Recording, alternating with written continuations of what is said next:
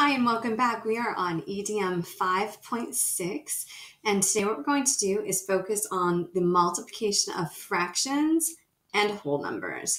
Now how we're going to also do that is to look at some function machines.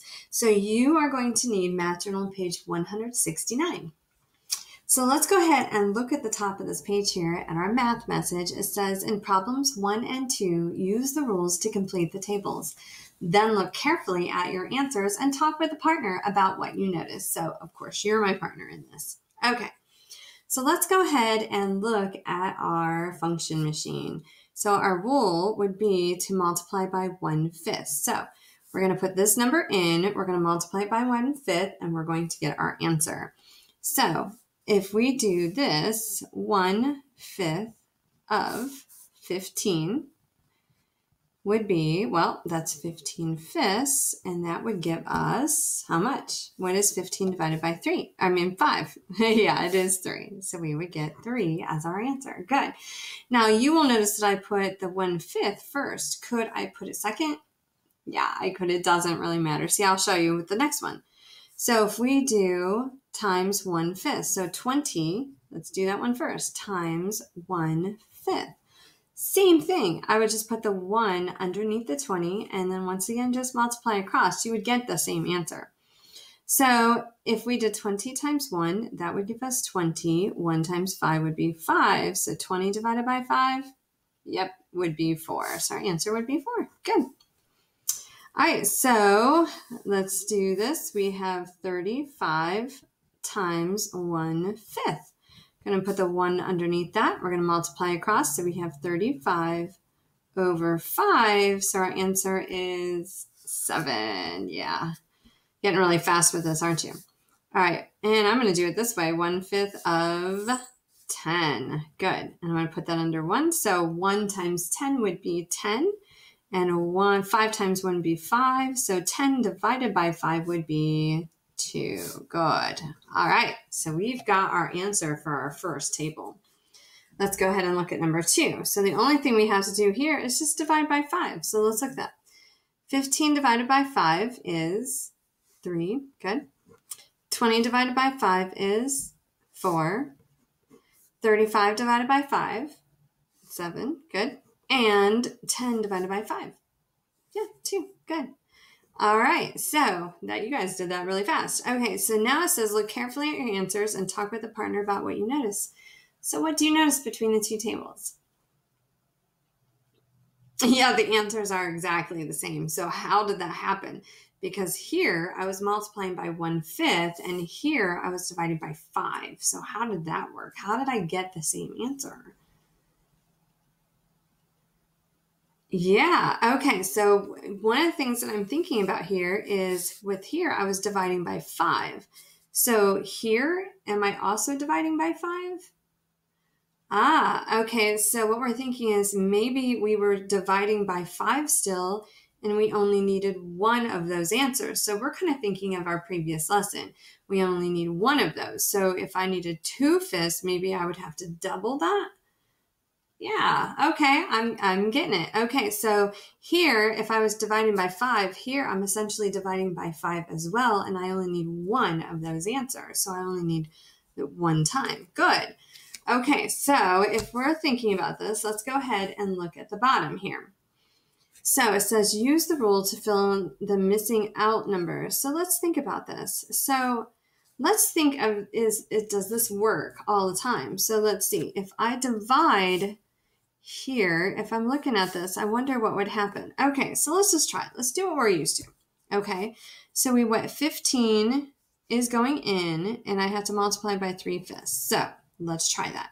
So if I have 15 and I multiply that by 3/5, okay, so I'm going to put that over my 1 like I've been doing. So we have 15 times 3 is what? Yes, okay, so that would be 45, right? And then 1 times 5 would be 5. And what is 45 divided by 5? That would be 9. So I know my answer is 9. Okay. All right. 3/5 of 20. So let's try 3/5 of 20. Let's work that out. So we know that 3 times 20 is what? 60, good. And we know that 5 times 1 is 5, good. And so let's think, what is 60 divided by 5? That's one of the ones that we know. If you're not sure, we know that 5 times 10 would be 50, so it has to be more than 10. 5 times 11 would be 55, so 5 more, so that would be 12 then. Good. So 60 divided by 5 would be 12. Nice. Okay, so far you're doing really good. Now remember, you could also do 1/5 and then take 3 of those to figure it out, right? Okay, so let's try 35. So we have 3/5 of 35. Okay, so 35 over 1. So let's try this. So we have 3 times 35. Now, can you do that in your head? Okay, so if we're having trouble doing that in our head, what we can do is just kind of take it down to the side here where we have a little bit of room, and we can just work that out. 35 times 3. Okay, so 3 times 5, that would be 15. And 3 times 3 would be 9, plus 1 would be 10. So we have 105. Wow, we're working with a big number here. And we need to then, 5 times 1 would be 5, divide that by 5. So, well, let's see. Well, we know that 5 goes into 10 how many times? That would be 2. Okay. And then 5 goes into 5 one time. So we would end up getting 21 there as our answer. Good. All right, so we got some big numbers here, but you guys are doing really great. Okay, so we have 10. So 3/5 of 10. So that would be 30. And we have 5. So we end up with, what is 30 divided by 5? Yeah, 6. Okay, good. It brought us back down. So we weren't dealing with as big of a number there. Okay, so let's see what we're doing here. Here, what it wants us to do is to use the rule to fill in the missing out number. So the first thing it wants us to do is take this number, multiply it by 3, and to divide it by 5. Wait a minute.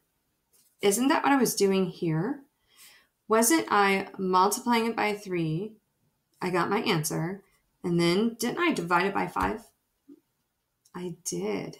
I know I did. So the first thing I did was I took this, and guess what? I have the same exact numbers. I have 15, 20, 35, 10, and I'm doing the same thing, aren't I? Because the first thing I did here was I multiplied by 3 and I divided by 5, because I did 15 times 3, got that answer, which was 45. Then I divided it by 5 every time.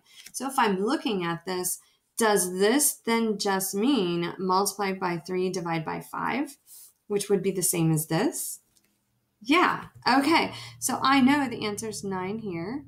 I know that this is going to be 12. I know this is going to be 21. And I know this is going to be 6 because it's the same exact thing I was doing right here. Because 15 times 3 is 45, divided by 5 is 9. 20 times 3 is 60, divided by 5 is 12. I've already solved these. So if I'm looking at these fractions, essentially when I'm looking at it, I can just think, well, I can just multiply by the top and then divide by the bottom number, which makes that really easy. Okay, so let's think about the bottom here. It says, think of a fraction of a problem. Okay, so it says, in your own words, describe 2 strategies you know from multiplying fractions by a whole number. So one of the strategies we used was this strategy, right? So first we would put the whole number over 1, right? And then we multiplied it by the fraction, and we multiplied across, and we got our answer. So first, put a 1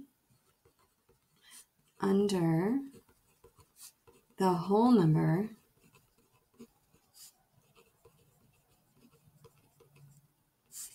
then multiply.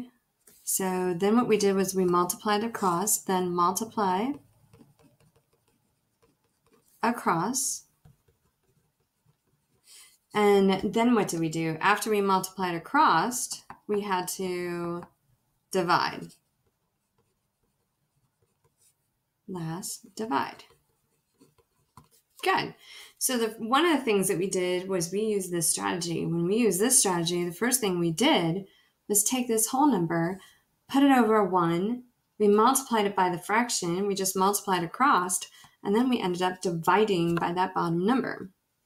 So another strategy we're doing is we realize that all we have to do is take that whole number, multiply it by the top number, divide it by the bottom number, and we have our answer. So first, take the whole number. First, take the whole number and multiply it by the, and I said top number because, right? What is the top number called though in a fraction? Numerator. So first take the whole number and multiply it by the numerator. Okay, and then do what? Then divide that answer by the bottom number, right? Because we would multiply by the top number and we divided by the bottom number. And what is that bottom number called in a fraction? Yep, denominator. Yes, definitely. Okay, so if we first take the whole number, multiply it by the numerator, and then divide that answer by the denominator, we would get our answer. Now, I have a question. Should we always multiply first and then divide? Do you think it would make a difference if we divided first and then multiplied? That's interesting.